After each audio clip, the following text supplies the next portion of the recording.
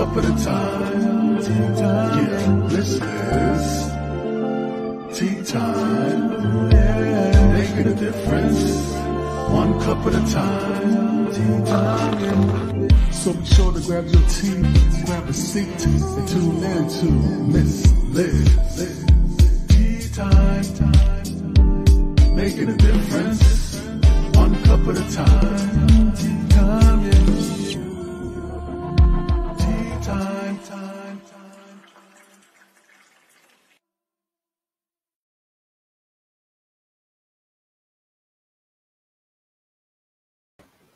Welcome, welcome, welcome. It is Tea Time with Miss Liz. That's right, Miss Liz is back in the house. And tonight I have an incredible guest. I have Natasha Deen joining me all the way from Canada. That's right, we're back in Canada. So we have two double dippers in Canada, Miss Liz and Natasha Deen. So I'm going to do the little intro and disclaimer and all that good stuff. And then we're going to have some good old sweet tea tonight with Natasha Deen. So before we get started, the disclaimer for Miss Liz's live Tea Time live studio shows. Oh, where did we go? We almost had a blackout there. Miss Liz is going live using StreamYard. Before leaving a comment, please grant StreamYard permission to see your name at StreamYard.com. Please be advised that the content brought forward for any Tea Time show hosted by myself, Miss Liz, is always brought forward in good faith, however, may bring forth dialogue and opinions that are not representative of my platform. The facts and information are perceived to be accurate at the given time of airing. All Tea Time guests and audience participation are responsible for using their good judgment in taking any action that may relate to the discussion. The content brought forward may include discussion for some where they may be emotionally at risk. It is significant to know that this show is engaging in discussion forms only to offer and inspire awareness and connection and is not providing therapeutical advice. If you have any questions about the disclaimer or the panelist discussion, you may freely contact me, Miss Liz, through my email at bookingmissliz@gmail.com.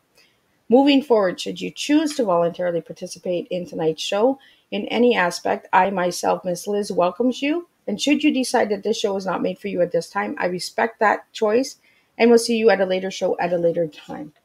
Now, let me get the incredible Natasha Deen in here, and then I'm going to pull up her bio, and we're going to do some good old sweet tea talking tonight, and we're going to make a difference with one story at a time.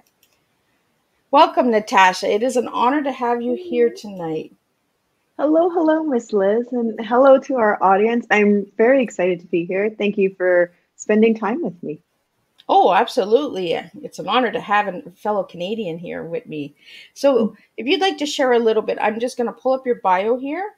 Sure. Because I had a little technical issue for just a little glitch. No worries. So if you'd like to share a little bit, Natasha, about who you are and where you're from and all that good stuff. Sure. So I have kind of an interesting origin story. So I was born in Canada, but when I was 3 weeks old, we moved back home to Guyana, which is in South America. I grew up there for 5 years, then moved back to Canada. So born Canadian, but I have an immigrant experience with Canada because it's not the first country I knew. Went through school, thought I would be a psychologist, did a hard pivot into writing after university. And worked really hard at getting lots of rejection. I think I am around somewhere in the neighborhood of over 450 rejections to be able to be in this very special place as a writer and spending time with you today. And so I've been a writer for about 15 years, and I write for kids, teens, and adults. In the realm of writing for kids and teens, I write for kids who are at grade readers, meaning they're in grade 3 and they read at a grade 3 level. And I also write for striving readers, which are kids who are like in grade 6, but they're reading at a grade 3 level. And I write in a variety of genres from mystery and contemporary to science fiction and fantasy. So that's sort of the grown-up stuff that you need to know about me. The real stuff is I super love animals. I am all about tea, and you can probably buy my loyalty with a cupcake or a cookie. Oh, well, look at that. Another tea drinker. I love these tea drinkers because a lot of people come on tea time and they're like, Miss Liz, I don't even like tea. I'm like, oh, but you don't know what you're missing. Right? No. Right?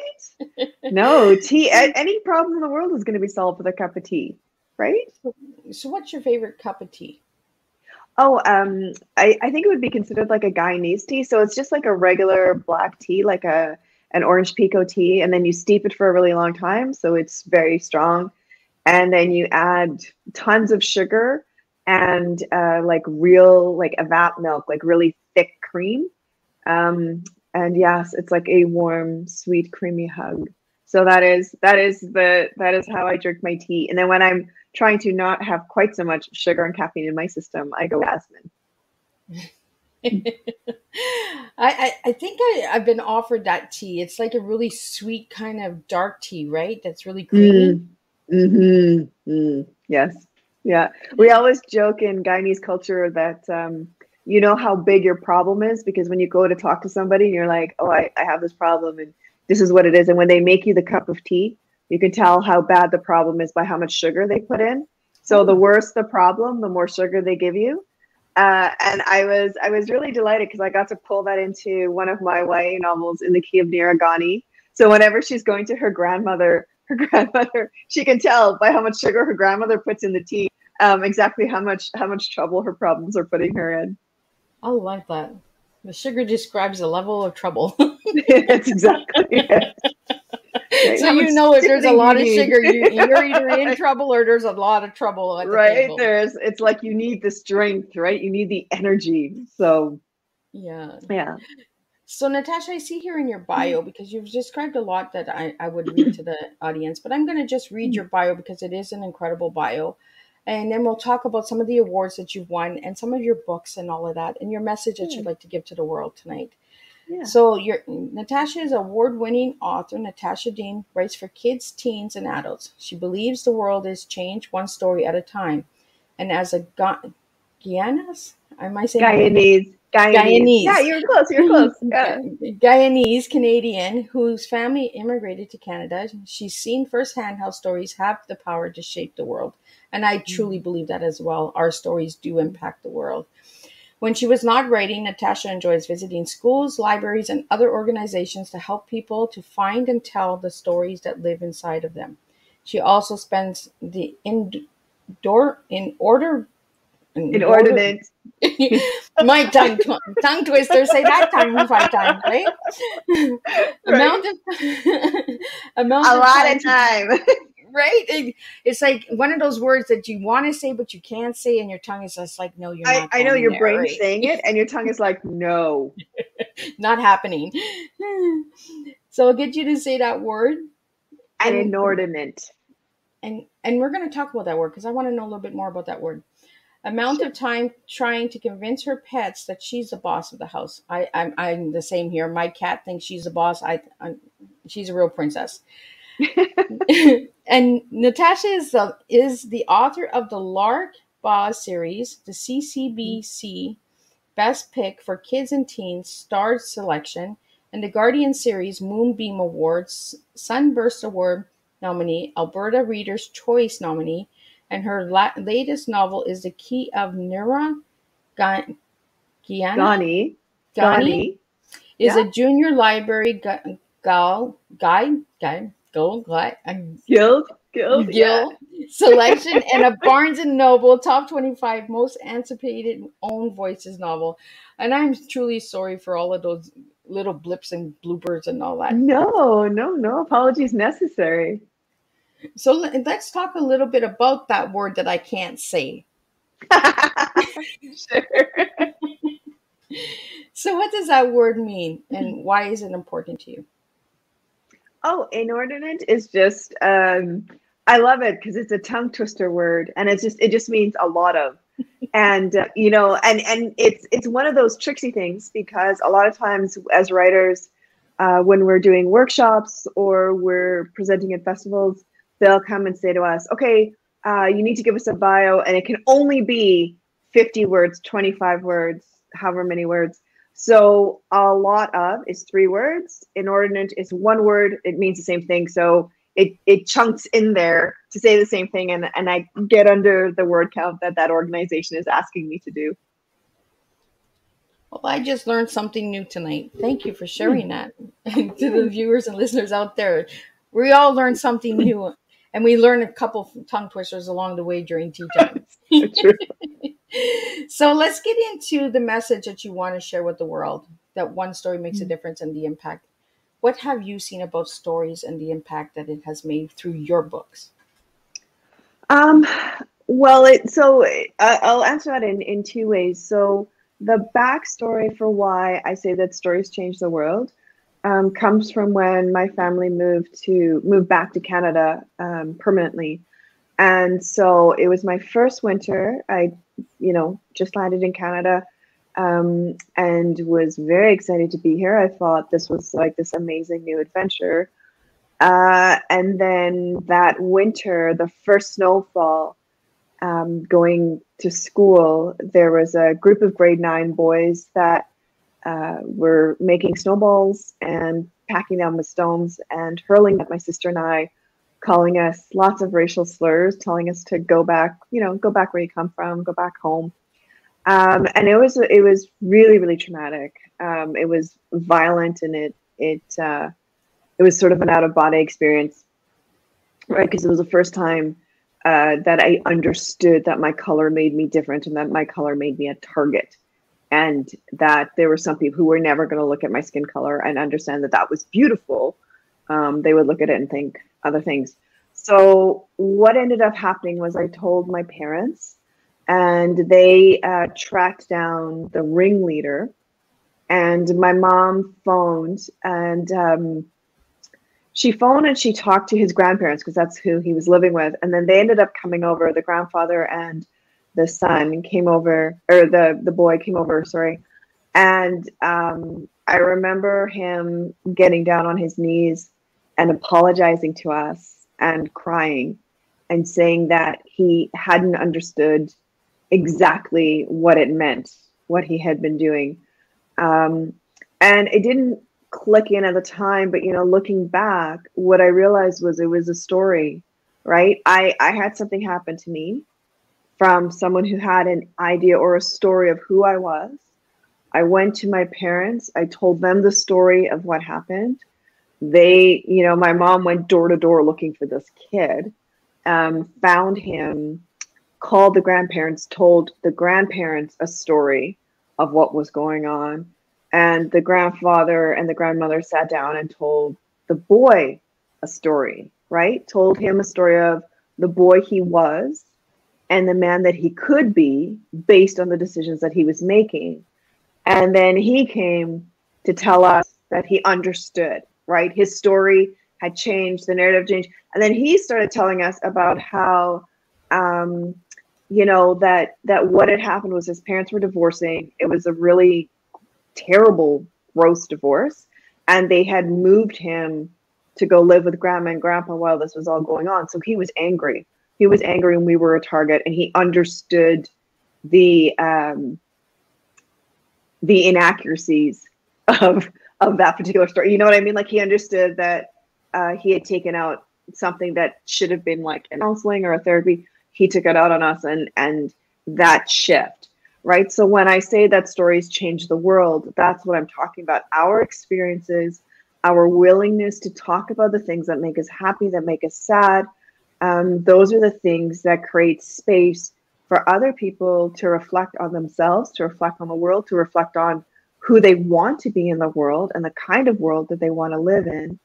And so when I bring that into my writing and into my work, what you're going to see is that my characters may be going through some very, very difficult times. So, for example, my YA book that just came out, which is The Signs and Wonders of Tuna Rashad, they are dealing with grief. Robbie is her older brother. He's just lost his husband, and the whole family is grieving. So we're going to deal with really heavy stuff, but there's going to be light, there's going to be love, there's going to be happiness. One of the great things that I love hearing from readers is how funny they find my books. And I really appreciate that, because we are talking about difficult things. And that there's some there's some kind of positive resolution at the end. It may not be a Hollywood happy ending, but there's going to be some kind of happy ending, because I feel the same way in our waking world. When we make the decisions that honor ourselves and that ground us and give us strength, there's always going to be happiness at the end of that road, at the end of that rainbow. So, yeah. Well, thank you for sharing that, Natasha. And I say this all the time. Stories do make a difference because they resonate, right? And like you Mm-hmm. explained, like this boy was going through a lot, and it was easier for him to target somebody else because he didn't understand what he was going through. He was the frustrations and that, right? So it's easy to pick on somebody else, and that's what bullying all is really down to. Is they're frustrated with themselves or the situation that they're in, so they pick on other people, right? So Mm-hmm. being bullied as a child in school, what do you do about it today? Do you speak on it? Do you share it in your books? Yeah, I do a lot of school visits, and we do, like my presentations do, discuss those kinds of things. I talk to kids about the things that I went through that are kind of universal, right? We're trying to find our place in the world. We're trying to fit in. We're trying to find friends. We're trying to deal with the bullies. We're trying to deal with our parents. All those things. So yeah, they definitely come into play when I'm doing school presentations. Well, I see that you have like a impactful way of bringing it to the table, right? And this is what we Mhm. need is we need that difference. And by writing with children's books, it actually reaches them at a younger age so that, Mhm. it can impact their lives as older. This boy that bullied you in school, do you know of him now as an adult or? No, he was in grade 9 and I was in kindergarten. So the next Oh, year he was gone. Um, and yeah, but it's interesting because there was that moment where he apologized and we hugged. And then the next day he was back on the school field in the morning and the afternoon, just as he had been for those weeks before. But this time, instead of throwing snowballs and racial slurs, he would call out to us, to me and my big sister, and he would always ask us the three same questions every morning and every afternoon. Are you okay? Has anybody hurt you? Can I help you? Always those three questions. wow. Um, yeah, so I hope wherever he is and whatever it is he's doing with his life, he has all the happiness and joy that his heart can hold. But yeah, I mean, when we talk about these kinds of things, I think it's always really important to be transparent and to be candid about the things that we go through, especially with young readers and young kids, like kids and teens, because I don't think us holding back is necessarily helpful, because the more honest we are, and within age appropriate levels, right? Obviously, the way we're going to talk to a 5-year-old is not going to be the way that we talk to a 15-year-old, and the topics are not going to be necessarily the same. But when we own, I think, those hurts, we give kids space to own their hurts and to navigate through. And books are a huge part of this, right? Like books, I mean, a lot of us are really, really lucky. We had adults in our lives that we could go to and we could talk to and we could find comfort. But there are a lot of kids, there are no adults in their lives, and books become their saving grace. That's why it's so important for us to, like, for libraries and schools to have books that represent the full scope of what a childhood experience can be, because not everybody is getting tucked in to bed at night and being read a story to, right? There are a lot of kids who are like raising their younger siblings. There are a lot of kids who are hiding in closets. And they deserve to see those struggles and those realities, their realities, represented in an age appropriate and honest and loving and respectful way. Absolutely. And thank you for sharing that, Natasha. And for the Mm. viewers and listeners out there, if you're watching the replay, please please share where you're tuning in from, because we'd like to hear from you. And if you'd like to really reach out to Natasha, her website is here on the screen during the video. During the audio podcast, check in the description. All of that information is in there as well. So, Natasha, I want to ask you a question. What age did you write your first book? Oh gosh, I think I was 29. So when I was a kid, I was 9 years old, and Miss Liz, I don't know if you're gonna remember or know this author, Gordon Corman. So I'm reading Gordon Corman, This Can't Be Happening in McDonald Hall. I read the author bio, and I find out that he wrote this book when he was 13. And I am amazed and astounded. And I go to every adult I know because I love books. How did he do this? How did he become a writer at 13? How did he become a writer, period? And nobody had the answer. And so I decided at 9 that that probably meant that being a writer was sort of like a lottery. You just sort of lucked into it. And so I went into university, and I was actually studying. I was in the period, right? I was upgrading. I had a couple of classes left to do so that I could move into doing my master's for psychology. And one of the things that they had you doing was not exactly counseling, but you had to like go on and talk to people and those kinds of things. And that's when I realized how much the stories we tell ourselves create the reality we live in. And it hit me about how often we do this. And we've been doing it from the time we were old enough to make words and to dream, right? I love my family. I love my brother. I wish I could sell my brother on eBay, like all those, all those kinds of How much can I get for him? Right? How much can I get for this kid? But all the things that we have as children, our rivalries with our siblings, our frustrations, and the desire. I wish I could play volleyball. I wish I could play the trumpet. And then the fears. I'm not good enough, or I am good enough, right? So we tell ourselves all these stories. So at that point in time, I was like, no, psychology is not for me.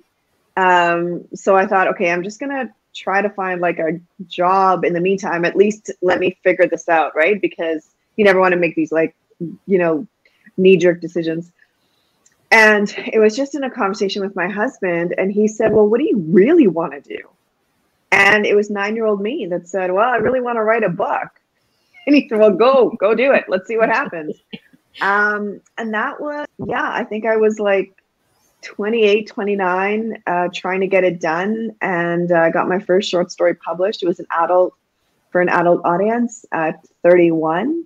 And then I was like, that's it. Y'all open the door for me. I'm coming through. I'm coming. Yeah. I got my foot in the door, man. That's it. Now I just got to squish the rest of my body through. And that was the start of it. So how long did it take you to write your first book? Oh, the first book was about I was going to say a year, but I think if we sort of like chunked it all down, it was probably 2 or 3 years. Oh, wow. Yeah. And so for all of my emerging writer friends, take your time. There really isn't a rush, Our first books can take a year, 3 years, 5 years. It's important to like take your time, learn the craft. For any of you out there who are looking to submit, the number one thing that agents and editors say that is the biggest mistake writers make is they submit their work too soon because it's just not ready yet. So I know the world likes to tell us that we should rush and hustle and all those kinds of things, but we don't need to. Telling a story is a big deal. Lean into it, breathe into it, take your time. I love that you say that, take your time, because writing a book, some people are writing books within hours, and I'm like, how do you do it? Yeah. Like, I know it's possible, but how do you do it? Because I'm working on writing books, and I am like, oh my God, this is taking time because I don't want to rush it. And I'm glad that you put it out there for the listeners and viewers out there that are watching and will watch later. Take your time. We don't have to be in such a rush. And if it's your first one, you want it to be good, right? You want it to really make that impact and say, hey, hello, I'm here. I'm opening that door. Like Natasha, like you said, I'm coming in. Like, yeah, that's it. That's exactly it. But no, you're right. I think it was Danielle Steele who said that she, what does she do? She said she writes something like 12 to 20 hours in a day. And that's how she can get her books out. And I respect that that's her work ethic. I respect that that's the thing that lights her up. But I tell you what, like, I want to be able to go for lunch with my friends. I want to be able to snuggle with my pets and be able to look at my husband and be like, hey, let's just go grab lunch. Let's just let's call work early and go sit on the couch and watch a, BBC mystery. Like let's have, like, for me, I love the balance. I love that she can survive on 4 hours, but I tell you what, man, you do not want to see me on 4 hours of sleep. I need my 8 hours, it's really important for all of us is to figure out what works best for us and to not compare what works for us to what works for other people, or think, well, Danielle Steele is running 20 hours a day. I need to do that. But do you? Do you really? Or is it just a nice guide? Because the essence of what she's saying is she's dedicated and she creates time and space. She makes it for her writing. So maybe that's what we take away, and we look at our schedule and we go, well, I can't do 20 hours, but you know what I can do? I can do 10 minutes on my lunch break. And it may not feel like a whole lot, but I tell you what, 10 minutes in a day, you will get a book ready. You really will. Yeah. It's a slow process, right? It's taking your time. And I love that you said that, Natasha, that what's good for others is not good for you. And we have to be able to identify with that and say, you know what? Okay, this person is doing 20 hours. I can't do 20 hours. It's going to stress me out. It's going to make me, and I'm going to give you garbage. It's not going to be a good product. Where, like you said, 10 minutes a day. And I tell this to my kids all the time, write at least 10 minutes a day. Express yourself at least 10 minutes a day, because 10 minutes does make a difference. And short stories make a difference. It doesn't always have to be a big book. It could be a little blog, a little article. You're making the impact by sharing your stories in that. So now I think it's a good time to ask you, Natasha, what is your tea? Oh, my tea. Okay. T for thrills, E for effort, A for accommodation. Now, do you want to explain a little bit why you picked those words? Yeah, so thrills to me is what lights me up, what makes me happy, what gives me fireworks, and I'm going to do that. And the interesting thing is that that's not always doing the thing that we traditionally feel is like, oh, that's a really exciting, awesome, why wouldn't that make you happy, right? So sleeping in, yeah, absolutely. That makes us all happy. Spending the day in our PJs, why not? But sometimes the thing that thrills me is being in a moment where the writing is really, really tough and it's not going well. And I make that decision that I'm going to sit here for the next 15 minutes and I'm just going to give it my best effort. And that thrills me because I love the fact that I'm saying to myself, listen, let's acknowledge that this is rough. Let's acknowledge that this is boring and hard and it's a grind. But let's celebrate the fact that we are going to push through it, right? We're going to push through it in a way that is loving and accommodating. And we're gonna get this thing done, right? It's like the satisfaction of meeting the challenge, the satisfaction of meeting that chore and saying, I'm going to come out at the end of this. So that's the T.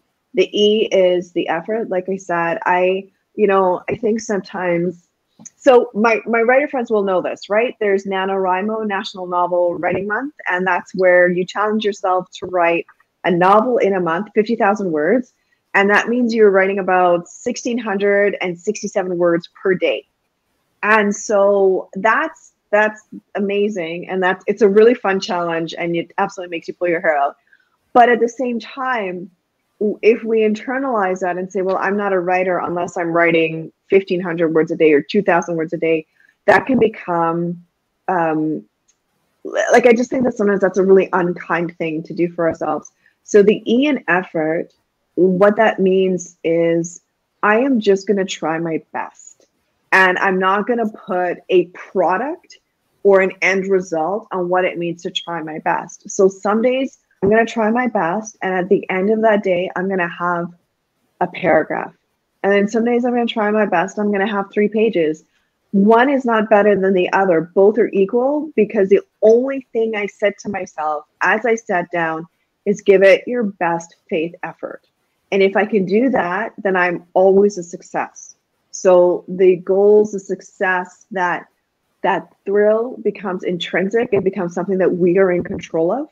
So that's why E is for effort, and A is accommodation. So being flexible, understanding that not every day are we gonna get up and feel like, yeah, I want to conquer the world, or some days we get up and we're not feeling great emotionally, physically, what have you. We haven't slept well, and we need to be able to be kind to ourselves and accommodate those things.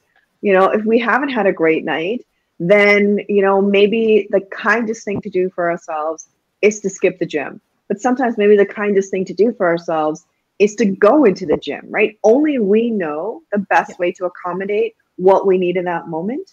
But again, I always try to keep flexible with myself in terms of my goals, what I'm asking for myself in the day, what I'm considering a success in the day. And I feel like if I'm always flexible, I'm always putting myself in a position where I'm going to win at the end of the day. I can crawl into bed and be like, yep, that day was a good day. That was a successful day. I like that you give yourself an accountability, because before the shows we started talking a bit and breaking the ice a little bit, because that's what I do with the guests. And before we go live, we break that ice and we kind of get to know each other. And you talked about self-care and effort and being flexible. So your tea actually makes sense on how important self-care is to you, because the thrill is within you. What thrills your soul, what thrills you, right? And the effort that you're each and every day. And you say, you know what? Okay, this accommodation is not good for me today. I'm not going to do the gym. I'm going to do it tomorrow. So we need to really bring back the self-care of ourselves and start really taking care of ourselves. And I think that's what you do, Natasha, with your writing and with your speaking and presentations and that as well.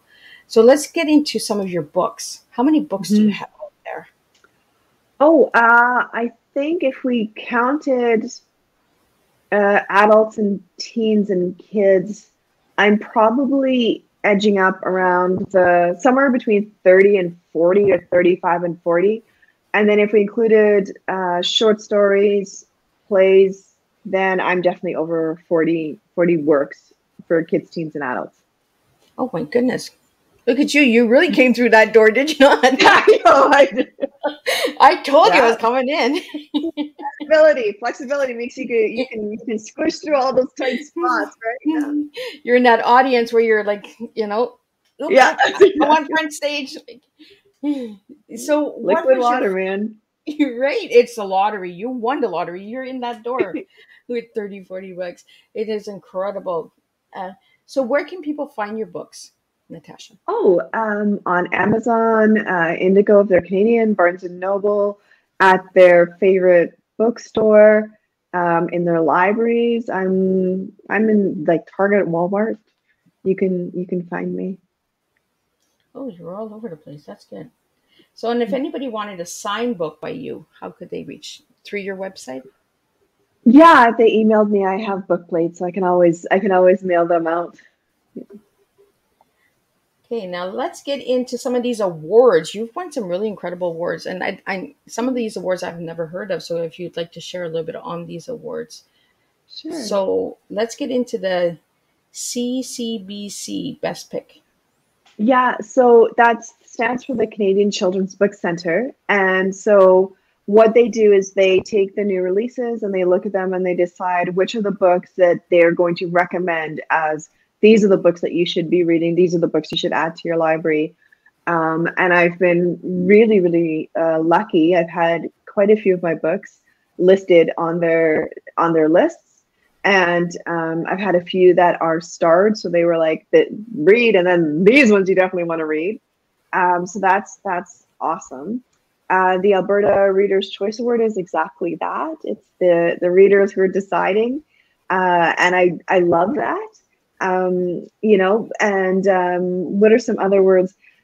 So In the Cave of Narragansett won the 2020 Amy Mathers Teen Book Award. So that's a national award for Canada. And so Nira was like, that's the book for the year. And that was really great. Because that's like, it's always lovely when people appreciate your work. Right. And my books have been on the Forest of Reading, which is the Ontario Library Association. And Nira was an honor book, which means that she didn't win the top prize, but she was in the top 3. And that, again, I mean, it's amazing because those are like your actual readers. Those are your teen readers who are deciding, you know, for you.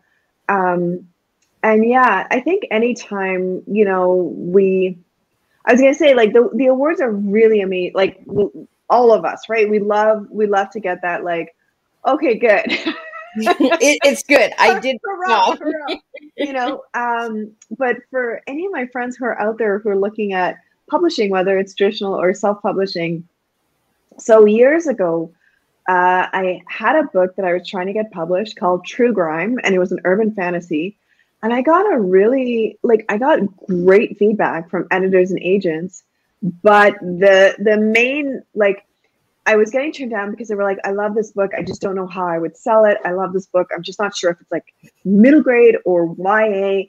And, you know, and we can talk about this in a minute, but like when you write for kids, writing for kids is not remotely like writing for adults. There are some real guidelines.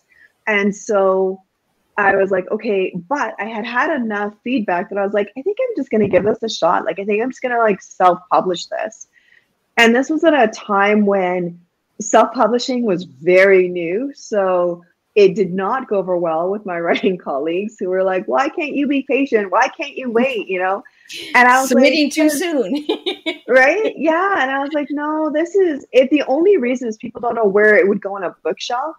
That to me, like, there was nothing like there's something wrong with the content or your characters don't make sense. It was just like, we don't know how to market this. Well, that's okay. I wanna dive in. I want to experiment. I want to give this a shot.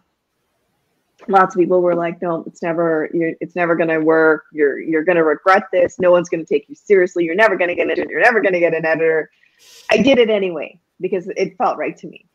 And True Grime ended up being a top 100 on an award thing, which is cool. But the reason I bring up the story was because I had a friend who was working at a bookstore, and she had a lady who came in, and the lady was a social worker. And so they had put a child in care, and it was terrible with the situation this child had been pulled out of. And so the child is with the foster parents, is not particularly doing well, is having a really hard time. And so the foster parents are like giving this kid books, and the kid is like, I don't want this, because the kid doesn't want to read about happy families. They don't have happy families. None of these books are reflecting their experience. So my friend says, well, listen, try this book. It's True Grime. There's no like families in it, but there is a family unit. There's a family of friends. And, you know, here are the things, you know, that are going on. Because basically it's like the fight between magic and non-magic, because magic is like, we're tired of humanity. They destroy everything. We need to get rid of them. And what happens, right? So the social worker brings the book. 7 days later, she's back in the store, and she says, does this author have more books? Because the kid loved it, and she wants more books like this. Wow. And so awards are amazing, but sometimes that book reaching the right reader at the right time, whether or not True Grime ever got on that top 100, you know what? It hit a kid right when they needed it, and that makes it worth all of it, right? That is every award we ever need, because that's what we're trying to do with our work. We're trying to connect to readers. And just quickly to get back to that idea of the guidelines. So people think writing for kids is like, oh, I'm just going to tell a kid a story. No, there's no such thing, right? An adult is an adult. You can, sure, right? But kids, no. I mean, little kids are learning how to read. You cannot have the same kind of storyline. You cannot have the same kind of vocabulary. You can't have the same kind of like cast content, right? So it's really important, if you are someone who's looking to write for children, to start researching and understand what are the vocabulary limits. What's the sentence structure like? Are you writing for kids who can read at grade? Are you writing for kids who are striving readers? And to respect it, to respect the developmental levels, because, you know, and that's one of the reasons I think a lot of writers end up getting those rejection slips. It's because they're like, well, this is a book for kids.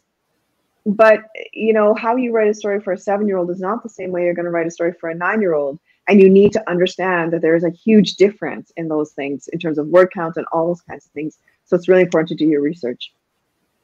Well, I'm glad that you brought all of that to the table because, Natasha, I think a lot of people need to understand this because a lot of people, well, I'm going to write a children's book. There are so many guidelines that you need to look at, you know, Hmm. and writing for adults, it's completely different as well. And Yeah. sometimes even they have guidelines that they want you to Oh, follow. yeah. Oh, absolutely. Listen, if you're writing for adults and you're like, I'm going to write a mystery, well, wonderful. Are you writing a cozy mystery? Are you writing a procedural mystery? Like, there's different guidelines for the different kinds of mysteries you're going to write. And it's really important to remember that, you know, when we're looking at writing for adults, we could write in a certain way because adults are readers, right? That adult is a reader already. The reason that adult is a reader is because way back when they were a child, there was an author who stepped in, met them at the level they were at in terms of their maturity, their reading ability, their literacy comprehension. That author met them at their level and ignited a love of reading that became a lifelong love of reading. And so if you want to be a writer, like, I don't care if you're writing for kids, teens, or adults, the number one rule is you respect your audience. You know who your audience is and you write for them. And that means that you're not going to have big, giant descriptions when you're writing for a 7-year-old because they're never going to sit through for that. Save that for the older middle grade and for the YA readers.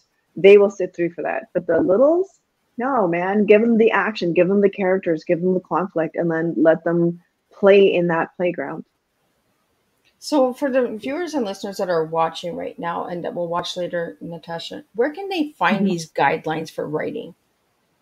Oh, you can Google, right? But also, I would strongly encourage people to take classes and to find, like, go into the library, get those books on craft, right? Writing for kids, writing for teens, writing for adults, all of those good things.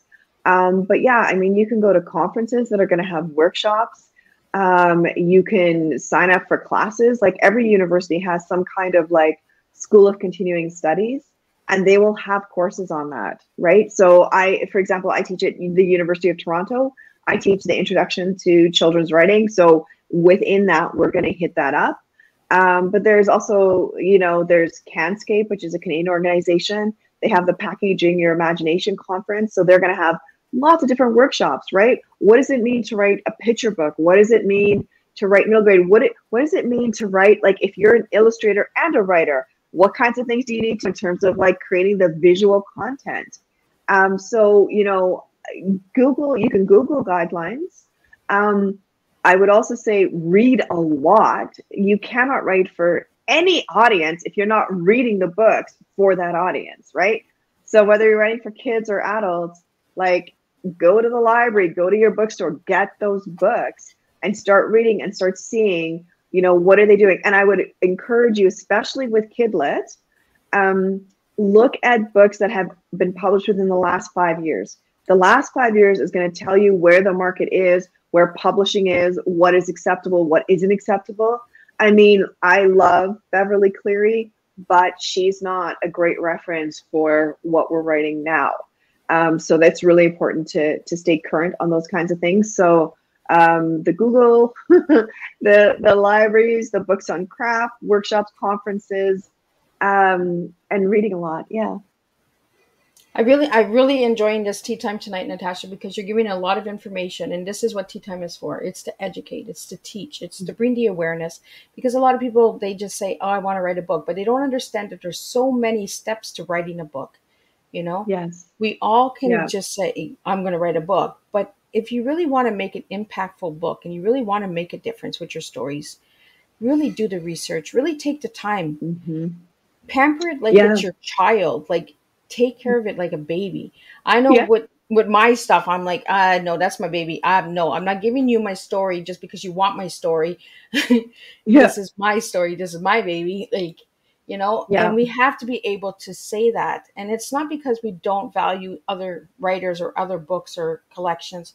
It's just that it's not the right time, not the right place. And it's like you said Hmm. earlier during the show, is submitting too soon. Yeah.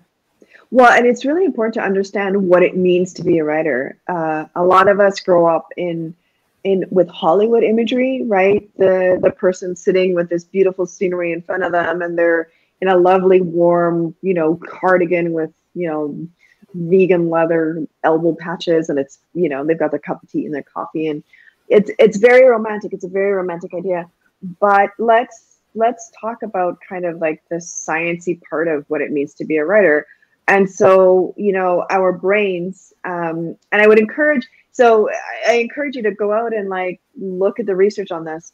So our brains understand imagination, but we don't quite understand. It doesn't quite understand imagination, right? So in other words, our brain, if we do it right, our brain uses imagination as reality. That's why we can get sucked into books and miss our bus stop. That's why when we watch scary movies and we're like, oh, it's just a story, and then we're still sleeping with the lights on, right? Because someone out there has done enough work for our brain to go, well, yeah, but it feels real, right? So once we understand that, then you understand how difficult it is to write a story, because you've got to do it in a way that that person's brain gets captured by the words you're putting on the page and believes these characters and stories to be real. The other reason you want to know this is because when you're writing that story, when you're in those initial drafts, you are telling yourself the story. And you can tell yourself right in your brain, and it's going to take you 5 minutes, and you're going to love it because you can feel every part of it. But translating that from your brain to the page, it's going to take time, and it's going to take effort, and it's going to take patience. And the other thing to think of is, so what happens is a lot of times people go from page 1 to page 10. They go, okay, great, it's done. And it's like, no, it's not, because this is you telling yourself the story. And there's a difference between you telling yourself the story and you telling somebody else the story. And so writers, we have a term we call draft zero.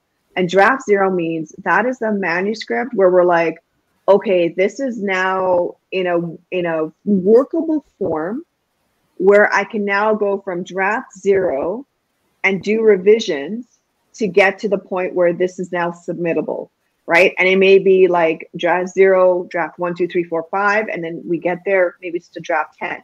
What people don't realize is before draft 0, there can be like 14 or 15 different versions of this story before we even get to the draft 0. So there's a lot of stuff that comes before it, and then a lot of stuff that goes after it. So that's why you hear me saying, you've got to be patient. You've got to take your time. You've got to take the care and attention, because there is somebody who is going to, of all the books in the world, pick up your book and spend time with your book. And you want to be, at least for me, so let me speak for myself, I want to be worthy of someone having chosen my book. I want that book to be in a place where they're like, yep, this was good. I'm glad I chose this book. And that takes time and care. Well, it's like that story that you wrote, right? It really impacted that child's life and wasn't connecting with any other books, but this book was, I want more. Yeah. Yeah, exactly. Right. It reached that person when they just needed it. And that's what stories are all about. Well, and like you said, that story wasn't, well, the issue they had was the marketing of it. And you're like, you know what? Yeah. I feel in my heart that this story needs to be out there. And had you not done what you did, that child would have never had that story. No, they wouldn't. And hilariously, career-wise, the fact that I self-published actually stood me in really good stead, because I understood what it meant to have to take a book from like manuscript all the way to published. So when I work with editors and other publishing houses, I have an understanding of what the timelines are and how important it is to meet those deadlines. And I think they appreciate that. So, and by the way, whatever those friends had said, for any of you who are out there thinking, okay, but if I self-publish, will that put me in bad stead? No, it won't. Editors and agents, it's not going to matter to them whether you self-publish before you now approach them with a new manuscript that you would like to have traditionally published. Well, thank you so much for the information. I really, truly appreciate it. And I'm sure the listeners and viewers out there that are watching and will watch later, they will appreciate this information, because I feel that the information is not out there, you know, and a lot of people are not researching. They're just saying, oh, well, I know how to do it. I know how to do it. But then if they actually research, and they're like, oh, I don't know how to do it, you know? So well, yeah, and I think researching. Yes, and I apologize for interrupting, because I was going to say, no, you're absolutely right, because A lot of times, especially adults writing for kids, we fall into the same trap. Well, my kids really like my stories, right? My students really like my stories. Well, and that's great. That's great as a starting point.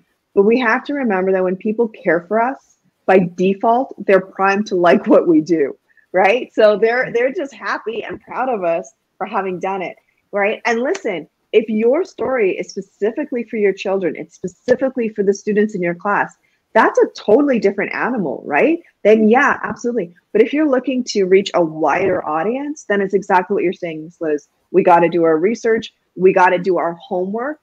We have to start learning and relearning, because how we learn to write in school is not necessarily how we learn how to write for a publishing career. So it's going back to school again and doing the homework. But luckily, we can do it on our own time. And even luckier, there's loads and loads of books out there that can help us. So out of all of your books, I know this is a hard question for a lot of writers to answer. Out of all of the books that you've written, Natasha, what is your favorite?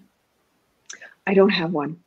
And I like that answer. And I'll tell you why I like that answer, because it shows that each book has its own special meaning to you, and that not one outshines the other. Yeah, and I mix up letters, I mix up numbers. I'm just now becoming comfortable saying I'm dyslexic, because it was not something that I got a diagnosis of until like well into adulthood and talking to teachers. It was a wild offshoot of doing school visits. It's having a teacher come up to me afterwards after I'd done my presentation, and we're talking, and then that teacher saying to me, "Did no one ever tell you that you're dyslexic? Based on everything you've said, based on the fact that I work with these kids, did no one tell you this?" And then suddenly a whole bunch of things, were making a lot of sense. So writing for me is not easy. I don't have the patience for it, hilariously. So what I do is I do those 15 minutes and I take a break, and I do another 15 minutes and I take a longer break. For every 15 minutes, I take a longer and longer break. So 5-minute break, 10-minute break, half an hour break for lunch, all those kinds of things.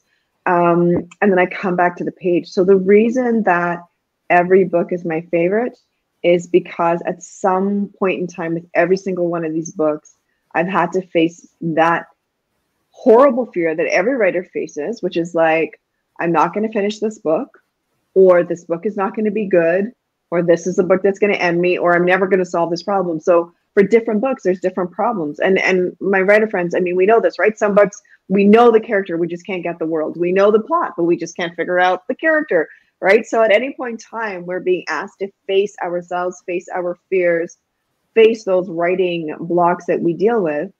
And that's why, and again, too, like the books I wrote early in my career would not necessarily be the same kind of books I write now, because I'm learning and I'm growing. So I'm always proud of my work. I'm always proud of every single one of those books that's out there. Well, thank you so much for sharing. It really is an incredible tea time tonight, because we're learning a lot of educational stuff that we need to be aware of. So I want to thank you, Natasha, for doing that tonight and sharing the message that you have to impact the world with one story at a time that makes a difference. I love it. I love when people say one person, one story, one tea, because it takes one step to make a difference. If you're not taking that step, it doesn't matter if it's a big step, small step, you've got to take that one step in life. So I want to thank you, Natasha, for sharing your incredible work that you're doing, the incredible stories that you have out there. And for anybody who would like to reach you, Natasha, again, reach out to her through her website and look at all the incredible things that this woman is doing and out there. So any final words you'd like to say before we wrap up your tea time? No, just thank you so much for hosting me, Miss Liz. To all of the viewers and the listeners, thank you for spending this time. I really appreciate it. So go forth, my friends. Go forth and conquer the world with your stories. And thank you again. Well, it was an honor and a pleasure to have you tonight, Natasha. And I hope that you can join us for the reunion show that is going to be happening in December. So I will be bringing back some of the guests from season 1, season 2, and season 3. So they can meet each other and they can collaborate and connect, network, make some friends. because that's what tea time is all about. It is about joining one of us teas one at a time. So now we're going to jump into, before we wrap up this tea time, coming in December 1st, I have a double whammy again. That is the last double of 2022. That's right, 2022. And I have Tara Lynn Towns coming in, and she's going to be speaking about the Bullying Buddy app. So she has created an app for bullying and awareness. And then I have the incredible Deanne Floyd Boyne coming in, and she'll be talking about humanitarian work. So we have incredible guests lined up for December as well. So be sure to tune into those. So we have Tara in the morning, and then we have Deanne in the evening. And then we're jumping into legacy awareness on the 8th, and then on the 15th we have our last show with Freddie Cruz, and then it's reunion time. So I'll get to see all of my little tea time babies, because that's what yous are to me, my babies. So again, Natasha, thank you for joining me on Tea Time, and thank you to the viewers and listeners that do tune in. I appreciate your support. I want to give a special shout out to all of the supporters of Tea Time. Mickey Mickelson from Creative Edge, check out his work. He is an incredible man, and he is the one who brought Natasha to my table tonight. So I want to thank you, Mickey, for that. And I want to thank Patrick Williams Wayne, who is also one of Mrs. Liz's supporters, and he's out there. So check him out as well. He's bringing awareness to seniors who have vision issues. So he's bringing in the larger print in that. So check him out as well. He's on LinkedIn and all of that good stuff and Facebook. So before we wrap up your tea time, we have a couple minutes left, because I like to always do them for 1 hour. I like to give my guests a whole hour. So Natasha, what 3 books would you recommend for Christmas? Oh, I have no recommendations, because there's no 3 books that would fit everybody. So I don't know. I feel like, no, Miss Liz, that's a really hard question. I would have to know who's asking. And what do they want? Do they want to laugh? Do they want to be challenged? Do they want to be creeped out? I mean, I know Christmas is all like, snowfall and Christmas trees and all those kinds of like lovely live in the world, the holiday stuff. But maybe some people really love like Nightmare Before Christmas. They want something with a slightly darker edge as they drink their hot chocolate. So yeah, I don't know. Okay, but I will say, I was going to say, adult book. Well, I just started reading Lisa Gardner. So if you like thrillers and dark mysteries, I suppose, she's really good. And then kid stuff. Who did I just read? I can't say because the book's not out yet. But I will. It's a good book. Coming soon. I know. It's like it hasn't been announced. So, but I will say, take a look at some publishers like Running Kids Press or Orca Books. They've got some really, really great stuff for kids, and especially if you have a kid in your life who is a striving reader. Definitely, I recommend Orca Books, because they've got tons and tons of books that will absolutely love and meet your young reader at their literacy level, but will also meet them at their heart level. So these are like, I always think of like I think it's Sean Rodman's Night Terrors, right? And it's this like amazingly spooky, book where he's at a camp and he's seeing ghosts, or is there something else going on? And it's amazing, and it's absolutely written at a level that a teen reader reading at an elementary level will be able to embrace. So yeah, I guess that's the recommendation. Night Terrors by Sean Rodman and Lisa Gardner. Well, thank you for that. And if anybody would like, again, to grab Natasha's book, be sure to check out Natasha's book. She has 30 to 40 books out there that she says they're all on Amazon, Barnes & Nobles. Check out all those goodie places. Check out Walmart and grab a book. Let's start reading for Christmas this year. Let's do a bedtime story, and let's bring in Christmas with some education.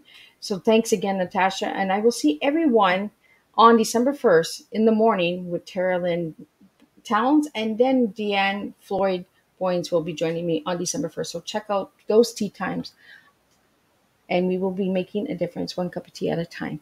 Thank you all, and have a good night.